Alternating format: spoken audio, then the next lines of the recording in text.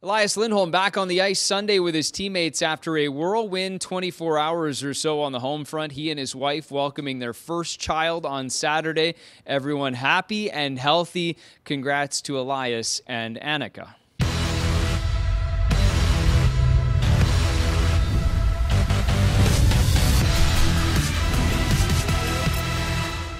Happy Family Day long weekend and welcome to Game Day as we get you set today for a little matinee tilt between the Flames and the Flyers. And fitting, we talk about the Lindholm baby arrival as this is the Family Day game here at the Scotiabank Saddledome. The second and final meeting head-to-head between these two teams this season and at a 2 o'clock puck drop here at the Saddledome. It was a Calgary Flames win back in Philadelphia. That was all the way in late November. So a bit of time has gone past between these two teams have met as the Flyers continue their Western road swing right now. They've dropped 4 straight after that loss on Saturday night at the hands of the Vancouver Canucks in a lopsided one. They'll look to get back in the win column right now, sitting 14th overall in the Eastern Conference. As for the Calgary Flames, well, we know how big the win was on Saturday night against one of the hottest teams in the National Hockey League, that being the New York Rangers. They snapped their 7-game win streak with that overtime victory, courtesy the hero in the extra frame on the power play, Michael Backlund. That redirect in front on the Jonathan Huberdeau pass, actually shot, that turns out to be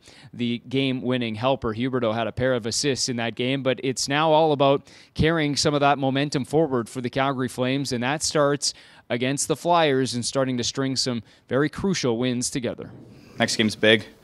And every game following that's big for us, right? We're in a, playoff hunt right now. We're trying to, string a couple together and make a good push and kind of make the playoffs here, right? So these next game's big, and we need the 2 points in the standings.